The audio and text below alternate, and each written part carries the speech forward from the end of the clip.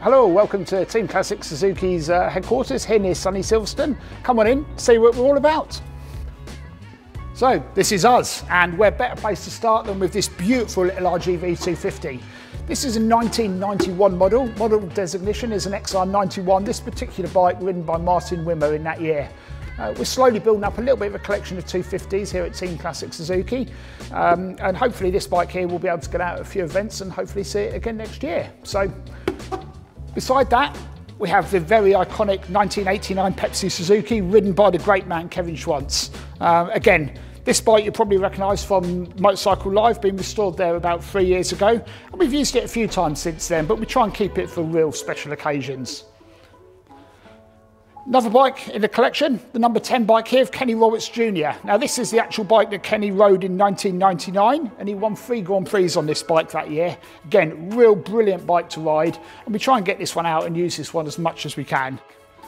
Beside that, beautiful pair of Lucky Strike Suzukis. First up, we've got the Kevin Schwantz 1994 bike, obviously adorning the number 1 plate that he rode with that year.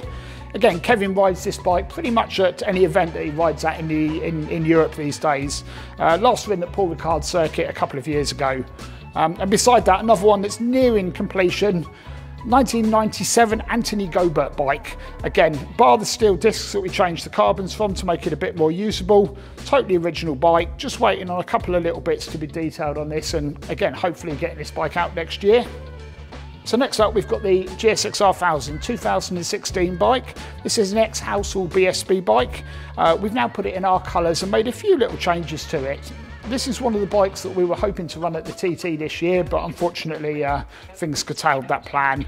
So with a bit of luck, fingers crossed, we'll be out in 2021 and we'll see this bike go around the island. Come and have a look and see what else we've got. So water-cooled Suzuki TR500 there. We've got this good old GSX-R 1100 here. We've just got that in for a bit of loving up using Suzuki vintage parts.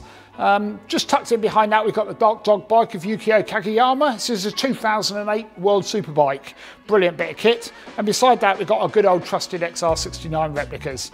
Now, this is one of the bikes that we've run at the Classic TT for the last sort of 5 or 6 years. This is undergoing a bit of a sort of winter restoration. Hopefully we'll get out on her again next year. So every team needs to have a good sponsor, and we're lucky enough to have Motul on board. They supply us all of our fluids, and we're very proud to run them in all of our bikes. Another bike we're very proud of is this 1996 GSX-R 750S. Now this bike was actually the official Suzuki Japan entry to the Suzuka 8-hour race, probably the most prestigious race in the world. And this bike competed in that in 1996. Just undergoing a light restoration here, and again, hopefully be able to use this bike a little bit more next year. Few more over here that we've got for your pleasure. So we've got some various bikes here awaiting restoration in various stages. We've got a 1995 RGV 500. We've got a 2001 Kenny bike. Now this one's not a million miles off, and again, hopefully we'll get this bike out sometime next year. Beside that, 2019 GSX-R 1000. Now this is actually one of the ex-build base bikes. This was ridden by Richard Cooper, 2019 at the Northwest 200, where he finished second, being fastest newcomer. Now we've got this painted up in our team colours now, and with Joe Ackroyd on board, we were hoping to have a run out at the TT this year.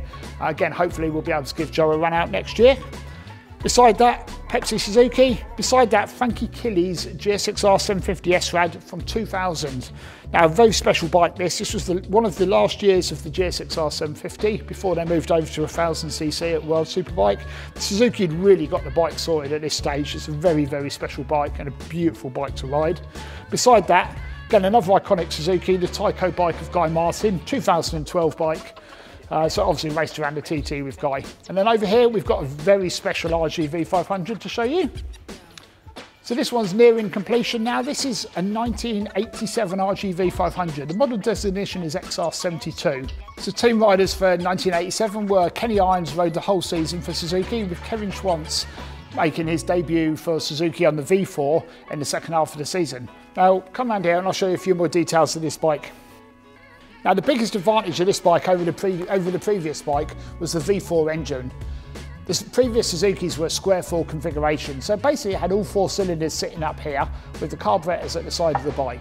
Now this bike went to the V formation, so what you've got is cylinders 1 and 2 are pointing down here, and cylinders 3 and 4 are pointing up the back here. Now this gives a real good configuration with the carburetors sitting in the middle here.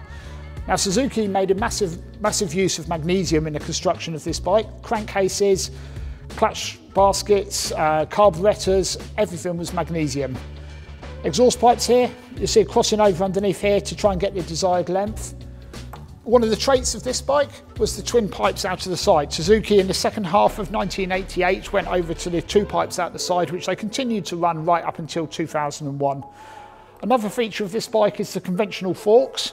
Suzuki in the second half of 1988 went over to upside down forks and also used the carbon brakes for the first time. This bike here is still running the steel brakes with the AP system here.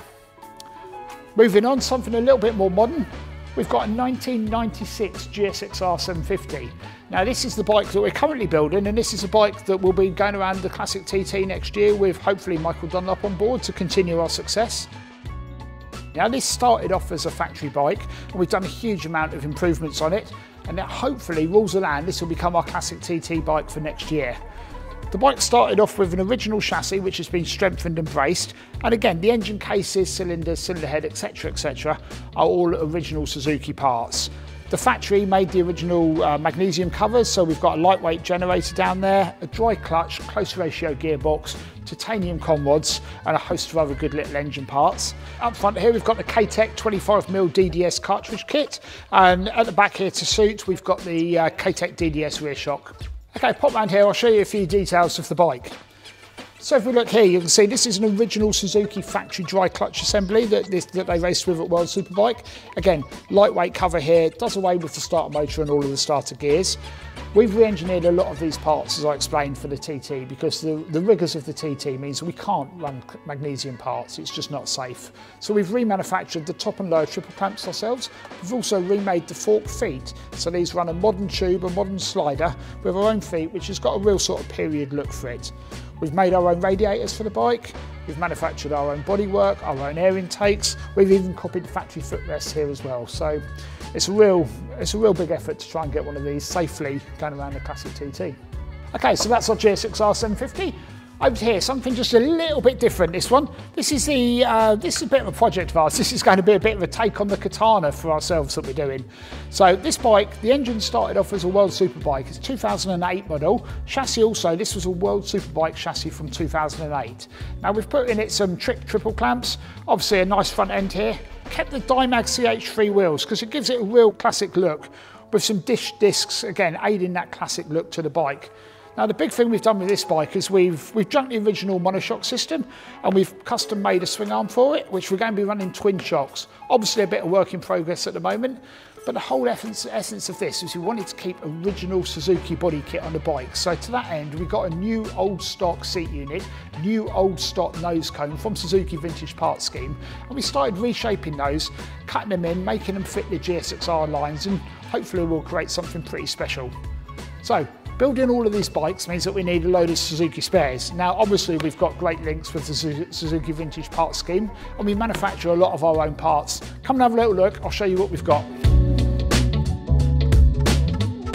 So this triple clamp being one of the parts that I mentioned earlier, this is an exact copy of the original magnesium part. Difference being we now manufacture it in 7075 aluminium with this covering that makes it look like magnesium.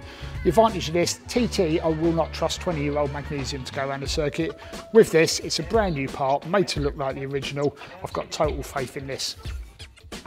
Okay, so moving over here, we've got some XR69 parts, a couple of sets of the Yoshimura carbs there that we run.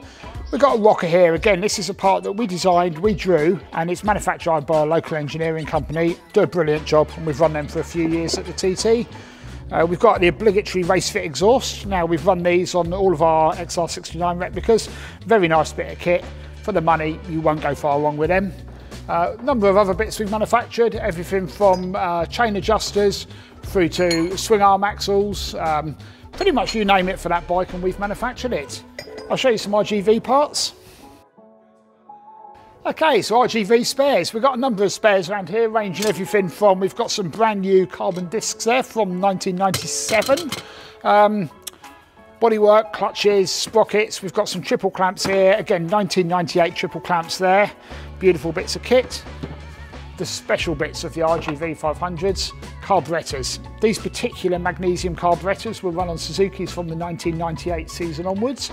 Prior to that, it was a green magnesium Mikuni carburetors, these being the 36mm KEs. If you find a set of these lying around in your garage, be sure to throw them my way.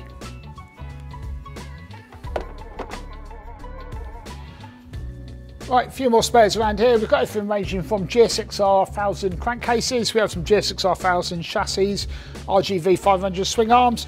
Got pretty much everything ranging from beautiful exhaust pipe here, this particular one being a Yoshima exhaust. Twin outlets here, this was run on the 2008 GSX-R 1000. Again, full roll Superbike part, brand new. We'll get around to using it one day. So as well as the restorations, and the building of our own bikes, we also build all our own engines here, so come and see where this happens. So, welcome to the engine room. We'll start off with this. This is a 1989 oil-cooled GSX-R 750 engine. Pretty special one, this. This is a cert Suzuki bike, so this engine actually completed in the 24 Hours of Le Mans 1989. So this is a bike we're currently restoring, and again, hopefully we'll have this up and running in the next year or so. Moving over here, we've got an abundance of GSX-R 1000 pieces here. This is a X-World Superbike engine, again just undergoing restoration. Over this side, GSX-R 750. Titanium con rods, lightweight pistons, close ratio gearbox and a dry clutch. This is a bit of a test engine for the 750 project that we're currently doing. And again, here's something you don't see every day. This is RGV 500. This is a 2001 model. Now you can tell this being unique in that they dished this rear gear here and they offset the cylinders slightly. This was to try and improve airflow. Basic layout of this engine, twin crankshafts. These cylinders here would be pointed down at this direction when it's installed in the bike. These cylinders up here and the carburetors bolted on here in the middle. Cassette gearbox, little oil pump, plastic oil pump gear there. About 192 horsepower. Total bike was weighing about 130 kilos. Talking of which, I better get it built, so get the hell out of here.